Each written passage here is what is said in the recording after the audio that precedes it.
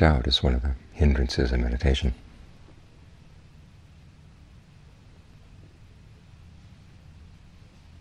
But it turns out that there are different kinds of doubt. There are actually some kinds of doubt that are helpful. The hindrances, or doubt as a hindrance, is the kind of doubt that makes you afraid to do anything, makes you unwilling to commit.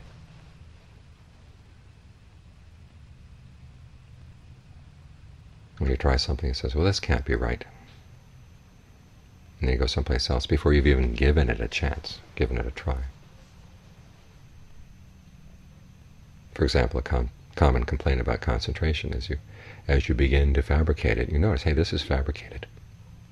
This is willed. There's got to be something wrong there. You think that concentration should be something that happens naturally. Sometimes it does, but other times you really have to will it. You really have to work it. After all, it's part of the Noble Eightfold Path. The Eightfold Path is something fabricated. Concentration itself is a fabricated thing.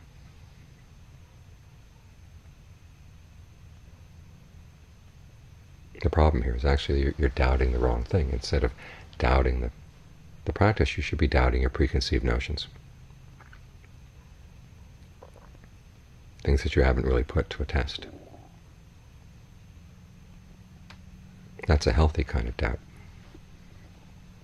because it's through that kind of doubt that you start being observant. So many times we believe this must be right, that must be right, and we just plow ahead regardless of the consequences, because it seems so logical, it seems so reasonable. But as the Buddha said, you can't take logic and reason as your guide all the time, because some things that are logical and reasonable are actually wrong. Sometimes they're right. So the logic and the reason there are not a guarantee of their truth.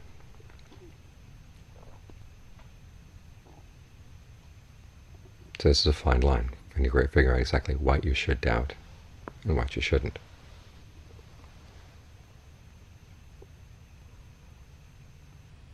If it's a kind of doubt that paralyzes you, makes you unable to do anything or commit to anything, well, that's unskillful doubt. But if it's a kind of doubt that questions a preconceived notion, that opens the opportunity to be observant. As I've said many times, this is one of the most frequent terms that John Fuang used in giving meditation instruction, was be observant. Watch what you do, look at the results of what you're doing. If you're not observant, there's no way the meditation is going to go anywhere. You might like to think that meditation is something simple. It has certain set instructions, and you follow A, B, C, D, and you finally get to Z, which is where you want to go. And that's it. And the less you think and the less you reflect, the better a meditator you'll be. Well, that's totally wrong. How are you going to gain discernment unless you look at cause and effect for yourself? If you simply follow instructions, then you're placing all the responsibility on the instructor. You're taking no responsibility at all for your actions. If anything goes wrong, it's that other person's fault.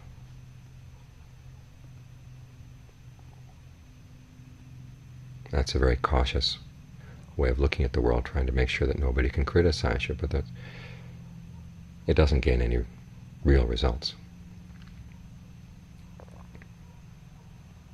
The whole point of the meditation is that while you're doing the meditation, unexpected things are going to come up, things that you wouldn't see otherwise. And it's how you deal with those unexpected things, what understandings you come to about those unexpected things. That's where the real discernment arises. That's where you can really make a change in the mind.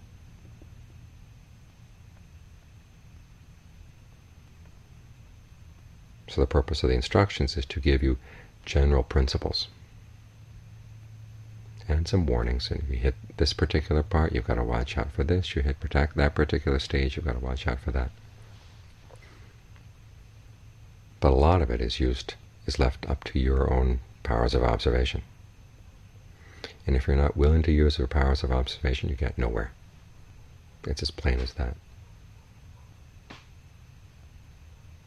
If you're not willing to question your preconceived notions, well, you might as well go back home, because the meditation is designed to do precisely that, question your preconceived notions.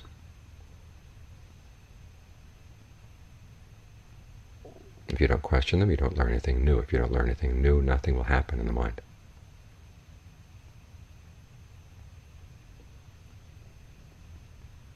So you have to be a questioning person. You also have to learn how to question the right things.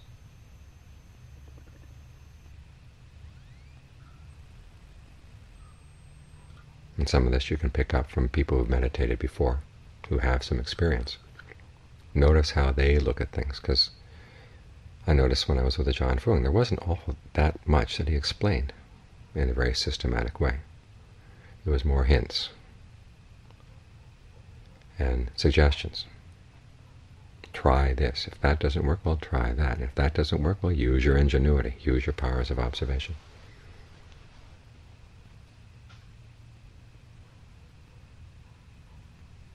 In other words, you can't expect everything to be handed to you on a platter, because otherwise what will you do if the platter isn't there?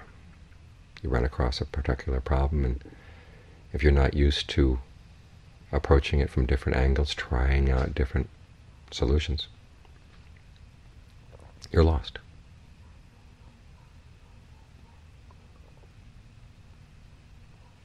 So this is why the ability to be observant on a day-to-day level is such an important prerequisite for being observant as a meditator. Look for the unexpected. Be sensitive to nuance, because the mind has lots of nuances. It's not a machine. It wasn't designed by an engineer who was thinking logically and systematically. It's a chaotic system. Chaotic systems are often unpredictable, and you get a feel for them over time.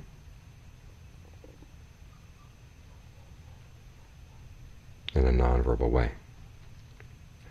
By trying this, trying that, see what works, see what doesn't work. And then what seems to work right now, well, try it again tomorrow, see if it works again tomorrow, because maybe the mind will have changed in the meantime, and you haven't made a minor discovery, not a major discovery.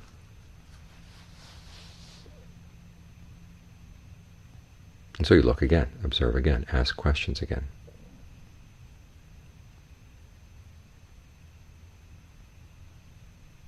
And over time the body of knowledge that comes from powers of observation will build up. And that's a lot more trustworthy than the knowledge that simply you gain from books, you gain from words, or that you sort of thought through on your own. The Buddha talks about 3 levels of discernment. There's the discernment that comes from listening and reading, and the discernment that comes from thinking things through. And John Lee compared the first to elementary education and the second to high school education. But the really useful one is the discernment that comes from developing qualities in the mind. And this is an important quality, being observant. It's part of the whole practice of mindfulness and alertness. Alertness is a matter of watching what you do and seeing what comes about as a result.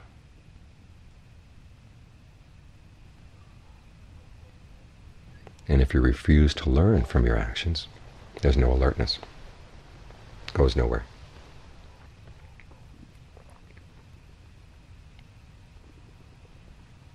But if you learn from your actions, then you're developing good qualities in the mind. And in the process of developing, you come to your own understanding what mindfulness really is about. What's the difference between mindfulness and alertness? How do they relate? How do they do good things for the mind? How do they enable you to see things that you didn't see before?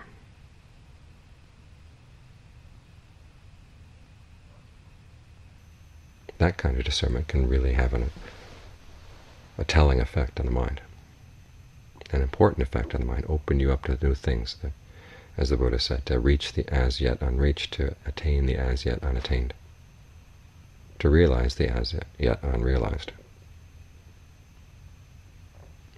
If you're looking for the meditation simply to confirm the things that you already know, well, it will do that, but it won't be worth much.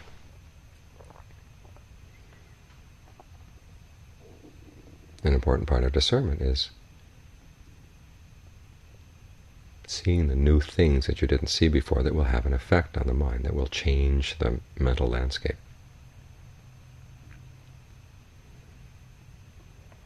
One of Ajahn Lee's shorthand ways of developing discernment. So when you come to an understanding, ask yourself, well, what if the opposite is true? In what ways would the opposite being true make a difference? What ways would it be useful? This way you have two eyes and not just one. When you have two eyes, you gain perspective. You see things as three-dimensional and not just two.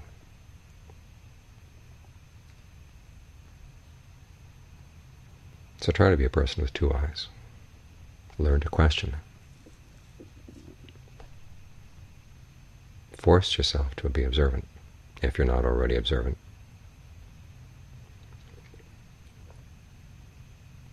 Because that's where the path lies.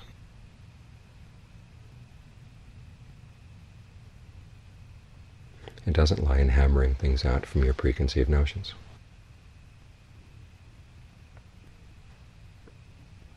This is why there's so much emphasis on letting go. It's not just letting go of material things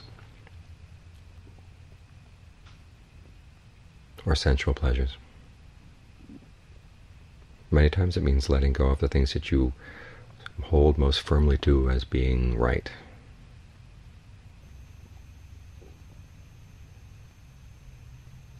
So learn to question precisely those things.